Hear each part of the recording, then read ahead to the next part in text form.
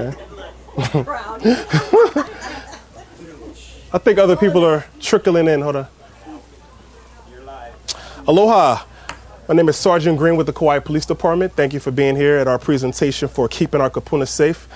I'll be going first, and then we're going to have Inspector Langstaff from the Kauai Fire Department also giving safety fire prevention tips. It's a little bit of a background about me. I'm originally from Chicago. I spent 11 years working for LA County Sheriff Department, and then I came over here to Kauai. My wife is a local girl, so met her on the mainland. One of the main reasons that I wanted to come over here and move here was because I felt like when I came to visit Kauai, I saw it as being kind of a pure, in a sense, still tame place. And I saw what LA had become. So I wanted to try to preserve what Kauai is and wanted to raise a family here. And one of the main things is definitely we want to keep our Kupuna safe. So with that, what I want to talk about initially is home burglary prevention. And first of all, burglary is a crime of opportunity. And the bottom line is you don't want to give any suspect a chance to get into your house. So you want to make their job as difficult as possible. So we do that with burglar alarms, having good neighbors, barking dogs, things like that, as a deterrent. So basically they're what we call the 3 Ds of protection. And those 3 Ds are deterrence, delay, and detection. Deterrence can be good lighting. And one of the things that I always suggest is having motion sensors. A lot of times you have a motion sensor and someone will see that. They don't know if someone is really home or not. So that's always good to have. Like if you go away for a while, you don't want to have the light on constantly, because if it's daytime, then people know, okay, their lights are on, no one's probably home. You definitely want to alert your neighbors. I saw someone had a neighborhood watch pamphlet, excellent. And after my presentation, if anyone wants to come and see me inside, I can talk to you about starting up a neighborhood watch program. But that's always good.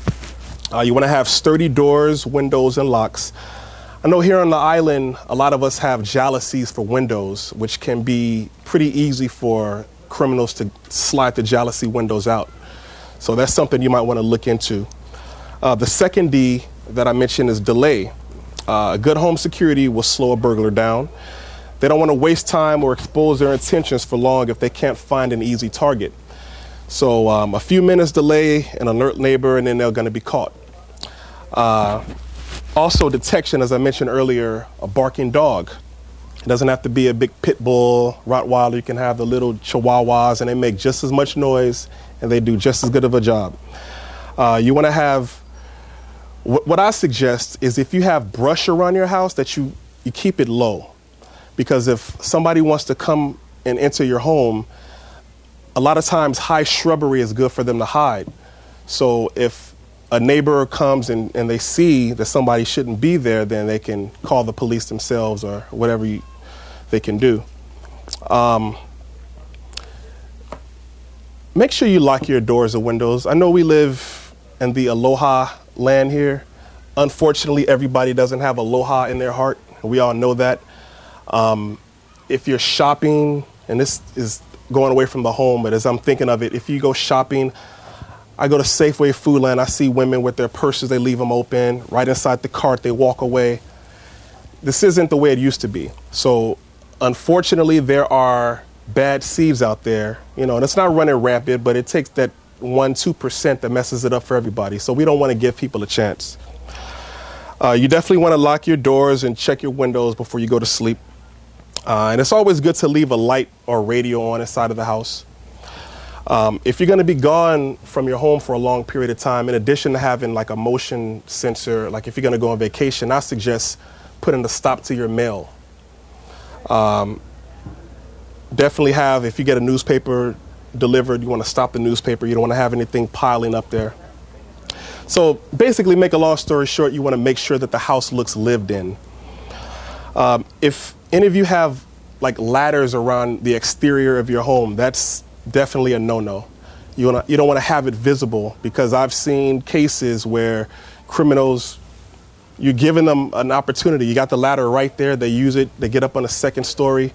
And then you're wondering how they got there because you gave them the opportunity to do that. So we want to keep that to a minimum. Even your vehicles in your car in your driveway. We've had cases where suspects are entering people's cars and they feel like because the car is in their driveway that nobody will actually come in. Well, they do. Some people, out of convenience, they leave their cars in the ignition. For the life of me, I can't understand why, but it happens. The best crime prevention that they say has been created is a good neighbor. So I think it's important to have a rapport with your neighbors, and I think that's one of the advantages that we have here on Kauai as opposed to the mainland.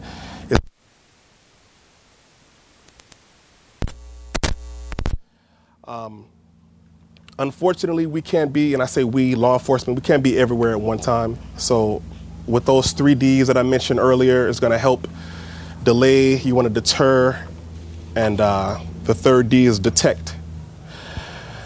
As far as if someone ever does break in your house, just by a show of hands, has anyone been victimized here? Okay. Well, that's good. What I brought with me today, and I'll pass this out, you guys can pass it around, is something to list your personal property. Now, God forbid you guys ever get your houses broken into, but it's a good thing to have all your credit card numbers written down somewhere, any serial numbers. And what this is here is a list that you can put all your personal property on. So I just want to hand this to you folks. You can pass it around. And then if you have neighbors or relatives that you want to give it to also, that'd be awesome. Make copies of it.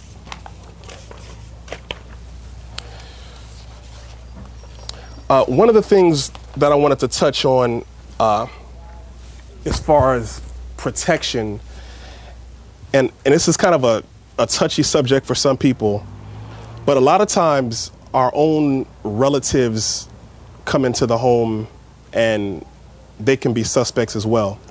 So what I'm talking about now is like maybe identity theft. You want to keep your credit cards and things of that nature hidden. Another big thing that we're finding is painkillers. A lot of the kids and a lot of people are addicted to painkillers. So whether it be OxyContins or Vicodin or any type of painkillers, even on the mainland, one of the latest trends now is for the kids to use cough syrup, cough medicine. It has the codeine in it. So that's something that you want to be mindful of. It's scary, and I don't mean to alarm you folks, but it's the reality, unfortunately. Real quick, before I go on, I want to talk about construction scams that we've seen here on the island. You might have people going around and they offer that they can do construction work for you, or they'll do this and that for a really cheap price. And with the economy being the way it is, it seems like something that you would really want to look into. My suggestion is get references, even if it's a construction company that's reputable. You want to make sure that they have a license, and you want to make sure that they have references. Because you got these people that are fly by night that come by and they give you this great deal and they're talking, oh, auntie, uncle, and they smooze you. And then next thing you know, you've given them $5,000 to do a job and they're gone. So you definitely want to avoid that. That is the actual case that we've had here on Kauai. So you definitely want to be mindful of that. So like I said, you want to ask for references. You want to make sure that they have a licensed contractor. The last thing, I want to take up too much time because I have to give it over to the inspector for the fire department, but I do want to touch on elder abuse. I think it's a real important topic, and it's kind of dear to me because there's different types of elder abuse. It could be physical, it could be emotional. Basically, elder abuse is, as elders become more physically frail, they're less able to stand up to bullying and being able to fight back if attacked. So they may not see or hear as well as, that they may have in the past, which leaves openings for people to take advantage of them. So the different types of elder abuse, like I said, can be intimidation. It could be threats against the elderly. It could be actual physical abuse, shoving, hitting. A lot of times it's actually caregivers, believe it or not, that are the culprits of this.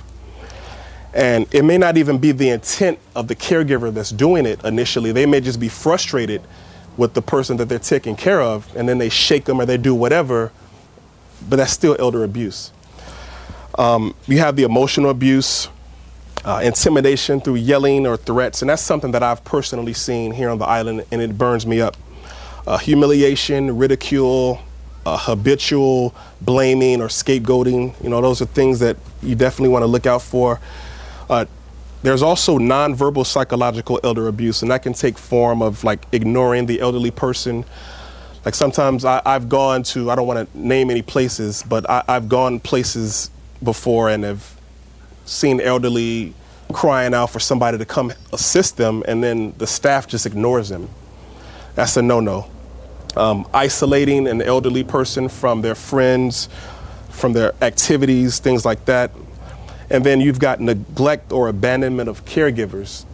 I'll give you a short story. My mother-in-law, when she was still alive, we were living on the mainland, and she was staying at this one particular hospital. She was bedridden, and she had bed sores on her that it was so bad that it had gotten down to the bone. It was hideous. So, we're entrusting that these facilities and these caregivers are doing what they're supposed to do, but if we have people that are there in a care home, it's up to us to make sure that, they're being okay and watched over. I also remember, and this was at a hospital, where they were releasing her, and they left the needle, they drew blood, they left the needle stuck in her arm. So you have and it's no excuse for that. I mean, you have facilities that are understaffed, and I understand that, but I feel like our Kupuna, they've invested so much time and they've built a certain level of clout that they should be treated like royalty. And I just believe that until I die. I mean, I just feel strongly about that. Aside from that, also you have the financial exploitation, which is important, and that goes back to the identity theft. A lot of times people leave their purses open and they'll get a bill in the mail and they'll say, well, I never opened this account and I still have my credit card. They're trying to figure out, how did somebody get all their credit information? Well, it's because your niece, nephew, grandchild, whoever who's had access, that you have total faith that, they have the right to be there, they've gotten that information and then they've used it. So that's something you definitely want to be careful of. So I don't want to take up too much other time. Real quick, what I would say is, if anybody here knows of someone that's an elder that could possibly be a victim, or if you yourself get to that point, tell somebody. Don't be afraid. Don't be intimidated. Call 911. If you're with your doctor, if that's the only time, if you've been isolated, tell your doctor, hey, this is what's going on. I need you to report this. And then they're going to be bound by law to report it to us. So, like I said, Inspector Langstaff is next. If you guys have any questions at all, you can come see me inside of the booth. I thank you for your time, and aloha.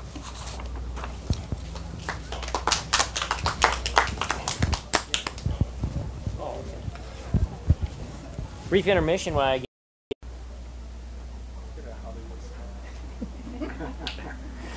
Hello, folks. I'm Curtis Langstaff with the Kauai Fire Department. I'm an inspector. I've been with the fire department for about 13 years. And in that 13 years, I've worked on every single station on the island except for the brand new one you see outside of Kealia. We call it Kaikea Station. Have not worked at that station yet. The last 5 years prior to coming into the Prevention Bureau, I was working with the rescue located here in Lihui. And during those years, I've been to a lot of different fires. I've been to brush fires and house fires and car fires and brush fires set on by car fires and boat fires even, and been to a lot of them. And have had the experience of, putting what we call putting the wet stuff on the red stuff and putting out the fires. Now, in the Prevention Bureau, one of my biggest jobs and responsibilities is to make sure that fires don't happen and try to prevent them from happening. And also what I get is the call in the middle of the night that we've had a fire, can you come and investigate it? So it's kind of fun. It's not fun being woken up in the middle of the night, but it's kind of fun to come in there with our flashlights and looking around and digging through all the rubble and trying to find out exactly what we're origin and cause investigators. So what we want to find first is where the origin of the fire was. And sometimes it's not as easy as it would appear. And then we sift through the rubble to find the cause of it. And one of the things that I think is vitally important for our Kupuna and for everybody on the island is to know how the fires are starting so that we can prevent them from starting in the first place. And the examples I'm going to give you today are from here, from your neighborhoods, from Kauai. They're not things I pulled off the internet or things that happened on the mainland. They're things that happened here. So I want to make you aware of a few things, okay? So one of the things that causes fires is improper use of this. Anybody got one of these plugged in at home right now? Okay. A lot of times what we do is this is, an extension cord. And the way an extension cord is intended to be used is you plug it into your outlet and you plug it into your tool or whatever you're going to use. And when you're finished, you unplug it from the outlet and you take it away. It is not supposed to be permanent wiring. And a lot of people use it as permanent wiring. They string it over doors and through holes and things like that. And what happens to an extension cord over time is this insulation that is around it breaks down. And when it breaks down, you may get what we call a fault arc. The two wires in there may come in contact with each other or close to each other. It'll create heat. Now, if that happens to be underneath a blanket or a rug or something like that, it can create enough heat to actually ignite material and start a fire. We have been to many fires that were started by improper use of extension cords. Okay, so we don't want people to use these as permanent wiring, but if they are using an extension cord, then to unplug it after they are finished. If for whatever reason you have to leave something plugged in and using an extension cord, the preferred method is the surge protectors, especially the ones that have a reset button on them. Because those ones, what will happen is if there's a fault arc or if there's too much an unequal current going through, it will trip. It has a tripping mechanism so that you'll know that your power will go off and it'll stop power going to whatever it was supplying. One thing it will do is if you have to reset your circuit breaker often, it'll alert you to that you might have a possible electrical problem in your house. You might want to get an electrician to come in and take a look at that. So the use of the extension cords can cause fires. Okay. Now, if you use the surge protector, that will help. But we've had a fire started in downtown Kauai, and the source of that fire was a surge protector. Now you're telling me, well, how? You just told me to use surge protectors, but that causes a fire. But one of the things, what happens is these surge protectors and everything we use is made by humans. And sometimes they're made with faulty components, and they're made in, and they cause problems. And usually what happens is they come under recall.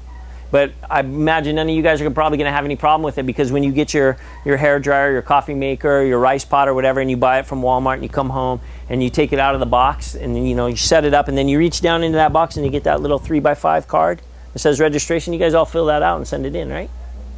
You do? Do you really? That's awesome. I don't. Most people don't.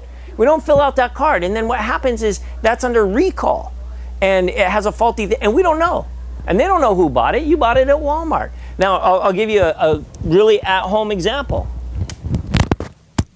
Did I just lose your mic? I did. Any place? I can put this mic any place. Sorry for the interruption, but there we go. Not used to wearing so much stuff. Okay, the hair dryer. I know you guys are thinking, what is he going to, start doing his hair right now? But what has happened on this very island is, we had a lady that was getting ready for work. She plugs it in, makes herself look good, says, all right, I'm looking good. She turns it off, sets it down, goes off to work. A couple hours later, it starts up automatically. Creates enough heat in the bathroom that it started a house fire and burned the house to the ground. And that happened twice on this island alone by a hairdryer purchased from Walmart. Now, it was under recall. Okay, it was under recall. And if she, when you guys go into Walmart, you buy stuff there, and you can see the recall notice behind customer service. They've got them up there, so if something's under recall and you bought it from Walmart, but I don't look at that. If you fill out that card or you register your products online, and I really encourage you to do that with any kind of electronic product you're going to get, especially a heat-producing one like a hair dryer, rice pot, coffee maker, things like that. You know, and of course, technology is getting better and better, and they're putting in safety mechanisms. Most coffee pots turn off after an hour and things like that. But they still, sometimes we do have fires that occur because of faulty electrical equipment. So really important that you take care of that stuff, okay? So here's a couple things that start fires. We got electrical cords. I'll give you an example. We had a home fire not too long ago where there was a carport next to the house, and out there they had an outlet on the outside of the house, and they plugged in their extension cord. They ran it out to the carport, and they plugged it into a treadmill, which is a little bit too much draw of power to be using an extension cord. But they plugged it into a treadmill, and then they moved the treadmill so that it was on top of the cord, pinching it. Then they left it plugged in, and then it started to rain a lot, and rain got down in here, and then created a fault arc, created heat, and burned their whole carport down. Now, we're very fortunate, and I'm not sure if you guys are aware of this. I'm very aware of it now that I'm in the fire department. But for whatever reason, fires do not happen during daylight hours. They happen in the middle of the night when you're asleep. And that's when this fire happened, in the middle of the night, and they were asleep. Thank God everybody got out of the home okay. Because they were, the woman, the wife of the house, they had 3 small keiki, and she woke up, looked out her window, and she sees like just an orange glow. Didn't hear any noise or anything. And she wakes up, and she goes out there, and she sees, looks around the corner, sees, oh my goodness, the carport's on fire, wakes up her whole family. Family can't even get out the front door because the heat is so great from the carport that they have to go out the back door and get out, and they start moving vehicles and everything like that. Call 911, the fire department was able to come. Their house got scorched a little bit on the outside, carport gone, car that was in the carport gone, of course the treadmill, way gone. But it was, something that could have been very tragic in just a matter of minutes. And luckily that she woke up and was able to see that there was a fire outside and do stuff about it. Now, another thing, I'll give you one more. These are 3 leading, I don't want to say leading causes, but very prevalent causes of fires. So improper use of extension cords, faulty electrical equipment, and the last thing is, there I go again. What am I doing? I'm stepping on this thing. I'm just making your job tough, aren't I? All right. This is supposed to be a match, a really big match. But what happens is a lot of fires are started by children playing with matches, playing with lighters. And it's not like they're, evil kids going around trying to light houses on fire. But as adults, what we teach them oftentimes is that fire is fun and safe. And how do we do that? Well, birthday candles, Birthday, here, blow out the candle. We light the cake. We put the 3 little candles on there, and it's so cute. The little 3-year-old comes out and blows them all out. And so they think that they have a mastery over fire. They think that, I can control fire. And it's kind of fun. And maybe their birthday is a long ways away, and they think, oh, man, I want to blow out a candle. It's not my birthday yet. And they find matches or something. And so they light that on fire, and they go, and then they decide it's time to blow it out. And it doesn't go out. Then they get nervous. Oh, no, the fire's not going out. And they throw it in a rubbish can. Then they don't want to get in trouble, so they run away from that, and hide and pretend it never happened. Meanwhile, the rubbish catches on fire, spreads to the cabinet, spreads to the bed, spreads to the room. And we have a lot of fires that are started by that. So I really encourage you. Man, I just lost that mic again. Sergeant Green did not have near as much trouble. Oh, around my neck? Will I hurt myself? Man, I'm not used to this high-tech stuff. But I really encourage you folks that when I'm not saying don't light birthday candles, but share with the keiki that this little tiny flame can become a very dangerous, huge, roaring fire that can destroy all your toys. And then maybe they'll get the idea not to play with fire, not to play with matches. Encourage them to, if they find matches or lighter, to give it to an adult, something like that. So those are 3 main causes. Now, fires still happen. They happen accidentally. They happen for various reasons. And the next thing that's really important, what I'm going to talk about is home safety now. And a couple things that are very, very important. Now, I'm going to bend down and get something here. And if I lose that mic again, and you're just going to have to fire me or something. All right. Your trick worked, putting it around the neck there.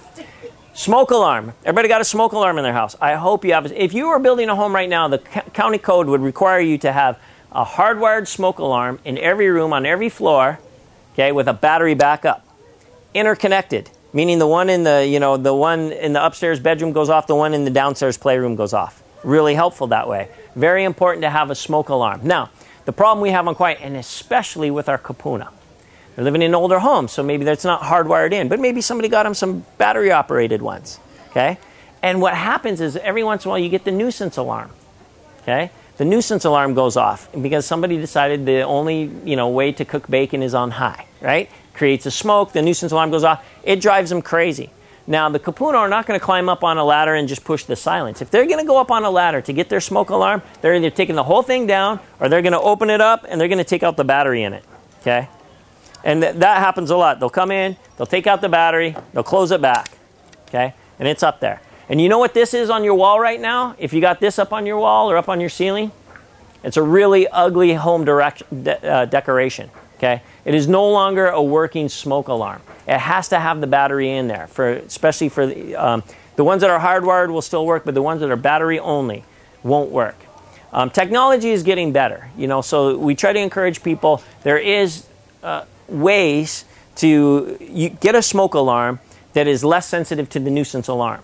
There's only 2 technologies out there that they use in the smoke alarms, and I don't want to bore you with the details, but if you look on the box, it will tell you less sensitive to nuisance alarms. The photoelectric type of smoke alarm is less sensitive to nuisance alarm. The ionization technology is more likely to have nuisance alarms. Okay, and we tend to have a lot of the nuisance alarms in Hawaii. One, because the humidity sometimes sets it off, but like I said, also just any type of smoke. Sometimes the shower can be so sensitive. But it's very important that our Kupuna especially don't take the batteries out.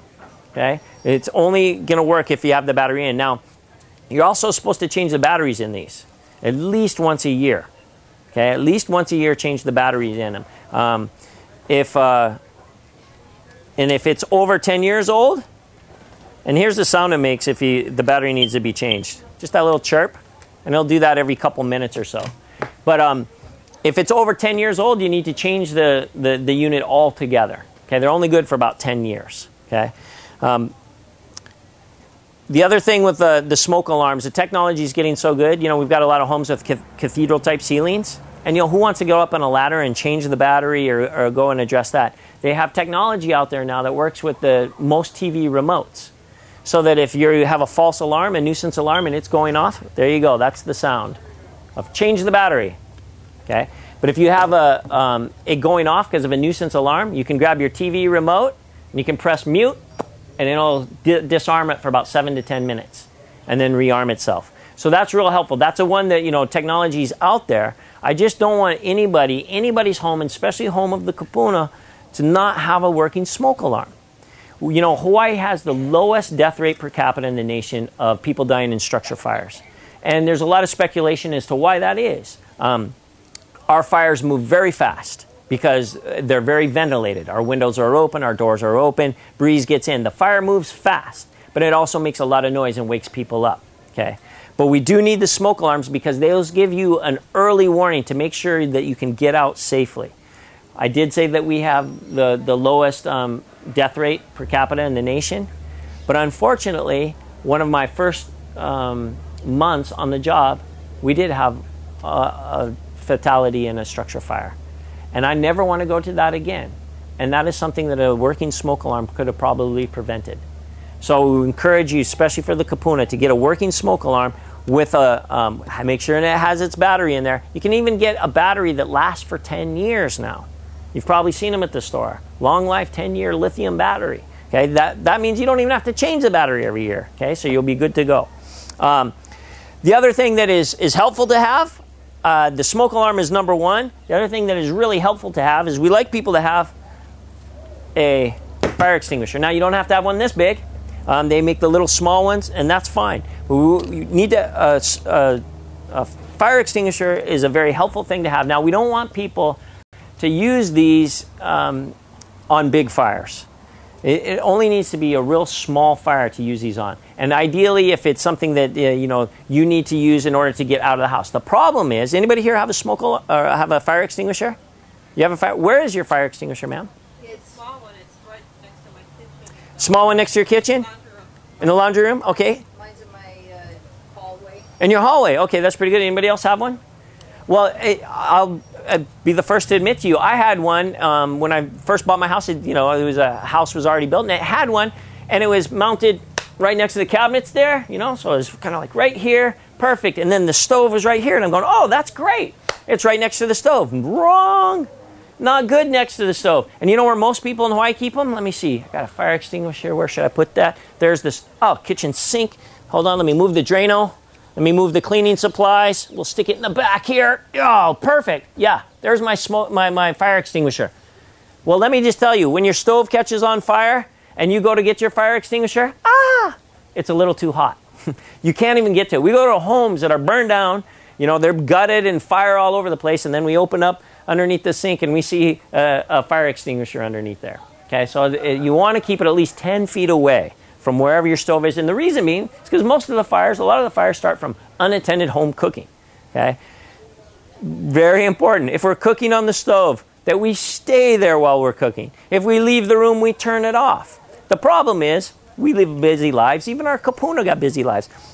They decide they're going to heat up some oil and fry some fish. They put in the oil, heating up the oil, they're waiting. The phone rings, they go get the phone. Oh, hello, how are you? I haven't talked to you in so long. How are you? How are the kids? Okay, they walk into the next room. They're still talking on the phone. Go, what is that I smell? And they come back into the kitchen. They have a pan fire, an oil fire. Okay? And panic oftentimes sets in. What do you think when you think fire? Fire. I better put water on it. Oh, not a good idea with an oil fire, okay? If you put water on an oil fire, it will mushroom up into a big ball of flame. Many people have been disfigured, burned. It can even spread the fire into the cabinets. It's very, very dangerous. How do you think you could put out that fire? Yes, ma'am, you could cover it. That's right. You could grab the cover, get it on there. What if you don't have a cover? What's another option? Salt or baking soda.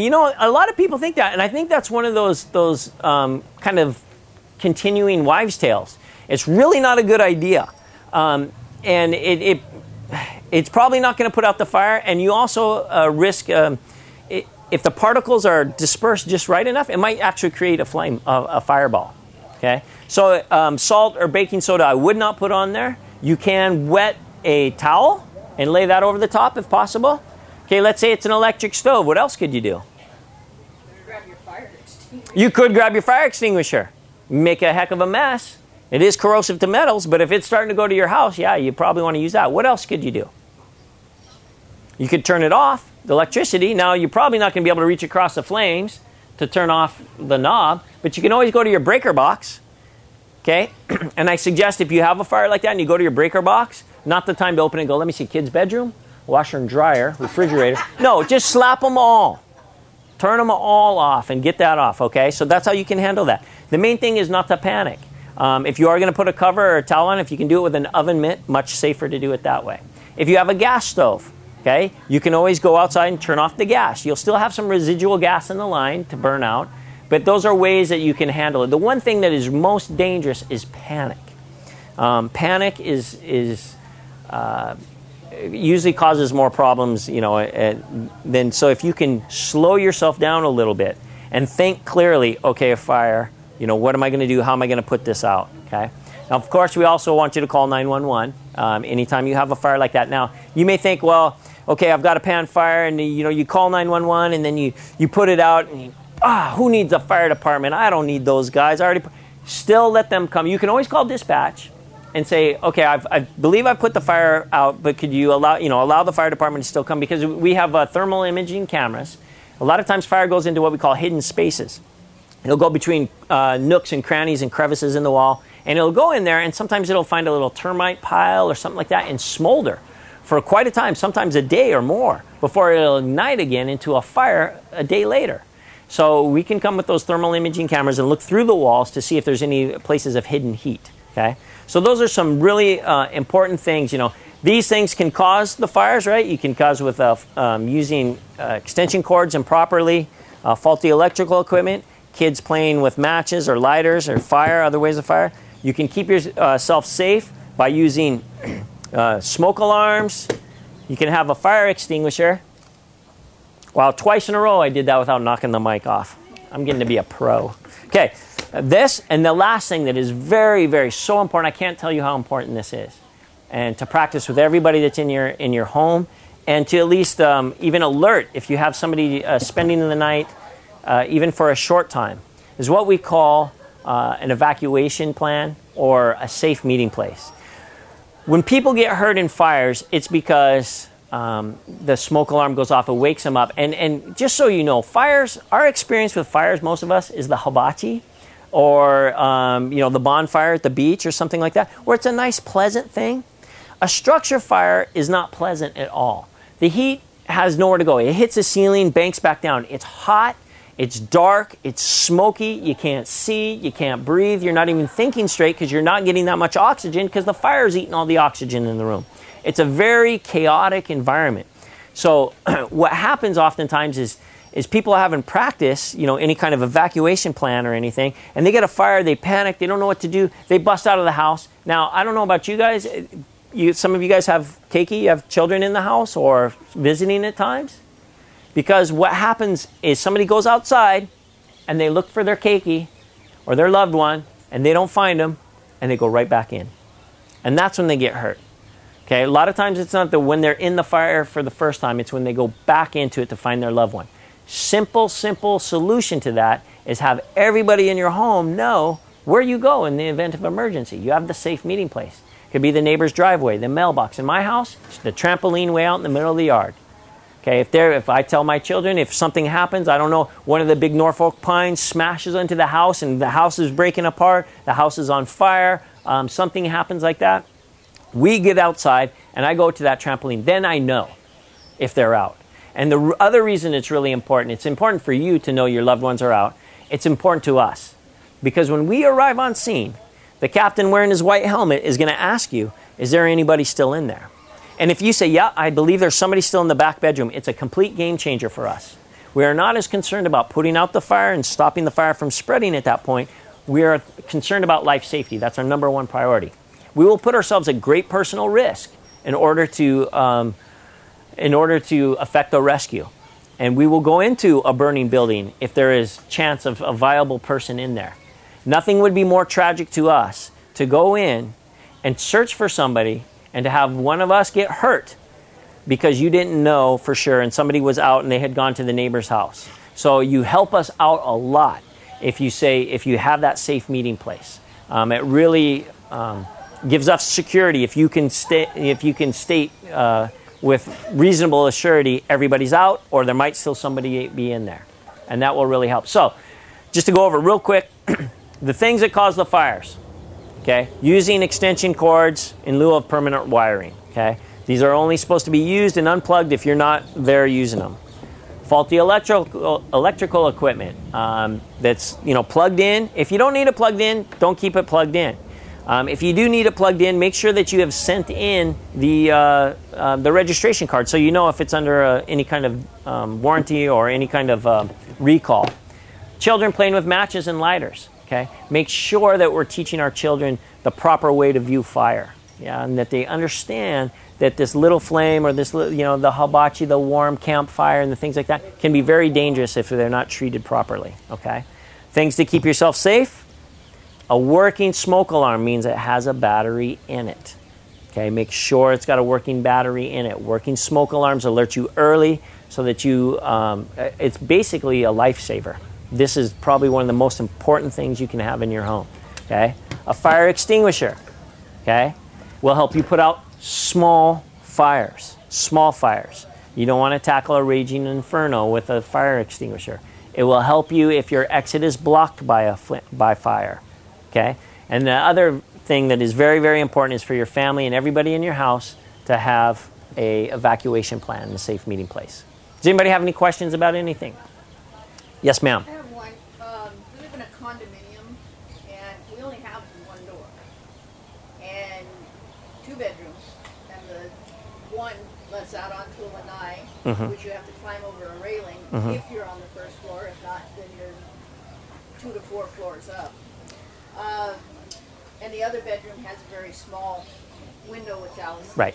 So how do you know, yes. if my fire is in my hallway, what am I going to do? Yeah, I understand. You're living in a condominium, second floor, a couple bedroom, couple windows. You got to go off a balcony. Yes, in Hawaii, each home does need to have 2 exits. Windows are considered exits. Going off the balcony. Now, is that the best scenario? No. You may, break an ankle or hurt a leg or something, but it's definitely better than trying to get through the flames. If you had a extinguisher, you may be able to get yourself out that way. One of the things we always encourage people to do, they do sell those little ladders that you can put on your balcony to toss over the side, so that you can. Now, we just heard from Sergeant Green. You won't want to leave that hanging out there all the time. It's a big invitation. Hey, come and take all my stuff while I'm gone. But for getting yourself out, they have the ones you can toss over and get out. If you find yourself in a situation where you're in a second floor and there's a fire blocking your exit, you need to go to the window, open the window, grab anything you can, and wave it. We are trained as we approach a scene, especially if it's multi-stories, to look at the windows to see if there's anybody there. Again, we see you in the window, you become our priority. The fire is no longer our priority. We want to confine the fire to protect the area that we're going to rescue. That's all we were concerned about doing, stopping it from spreading to that area and being able to affect the rescue. But those are the best things, that I could suggest. It is difficult if on the second floor, but thinking about it is already helping you. And that's one thing we encourage people to do, and we do it all the time. It's called pre-planning. We come into a situation and we say, okay, if it really hits the fan here, things go south really bad, what's it going to look like and what are we going to do? And that's why I really like people to understand that a structure fire, what it's like, because that is not the time to train how to get out of your house. Oftentimes the smoke is so thick and knocking you, you're crawling on the ground. You can barely, if you lift your head up, you can't even breathe. I mean, we come in with full SCBA and everything, and it's still incredibly chaotic and difficult. You can imagine what it's like in your home, so it's really a good idea to think it through, like you are right now. Boy, if there's a fire in my hallway, how am I going to get out of here? Okay, and then that will become quick, and you'll put it into practice when you need it. Okay, but that's what we call pre-planning. Excellent. Anybody else have any questions? Does the fire department ever do home inspections at request? We do not do home inspections at this time. No, we don't. But we're more than willing to share information with you. We just don't have the manpower to go and do home inspections now. It is something we would like to do, but it's just a manpower issue and also a liability issue. Do you do any seminars at the senior center? We do. Oftentimes we do seminars and we follow around the Agency of Elderly Affairs, and when they do their ID, and oftentimes give safety presentations and stuff and share with them. Yes. And it's a really good idea because, like I said, the number one problem we have oftentimes is the Kupuna taking out, they don't want to hear this thing going off when they burn the bacon. So they'll just say, and then they'll say, oh, bum by, I'll go change it. And they never do. And they leave it up there. Yeah. So, and that's, like I said, the most tragic situations we've been in. The example I gave you earlier of the young woman who woke up her family to get them out of the house because of the extension cord fire. Well, when I have to interview folks, and I asked her, I said, well, did the smoke alarm, I see you have smoke alarms in your house, did they alert you to the fire? And she looked at me and she literally got tears in her eyes and she said, we just took the batteries out because we had a nuisance alarm.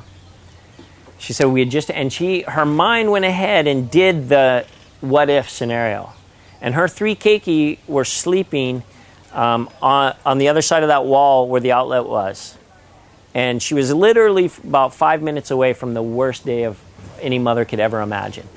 And thank God she woke up and was able to alert her family. But because they had taken the battery out, remember, this without a battery in it is ugly home decoration.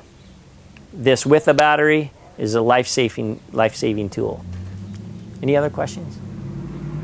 All right, well, thank you guys very much. I really appreciate your attention. I hope you learned something. Sorry for knocking off your mic the whole time.